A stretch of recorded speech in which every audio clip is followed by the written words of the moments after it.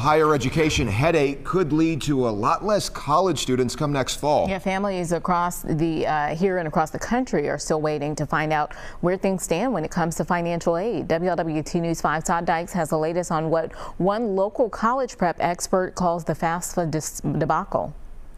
Well, finding the money to pay for college is no small task, and it doesn't help when there are complications. But that's currently the case because a plan to make the process simpler has backfired. So FAFSA is the #1 way, in fact, really the only way that families get access to loans and grants for college. Red Barber says those loans and grants can be the deciding factor when a high school senior is deciding where to go to college. There are timelines based off families and universities understanding what money is available. And so usually families would know by the beginning of March or somewhere around there what money they would have access to for specific universities. And decision date is May 1st for most universities.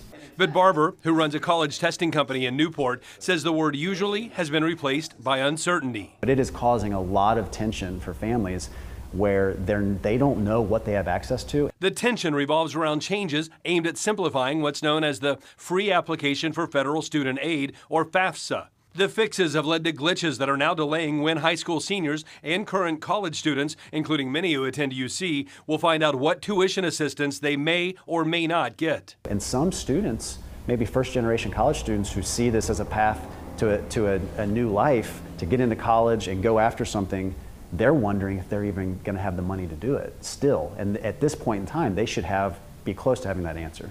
Now, Barber thinks most families will start learning their financial aid numbers in early April, but that'll shrink the window of time those families have to decide which college option makes the most sense based on what they can afford. Todd Dykes, WLWT News 5.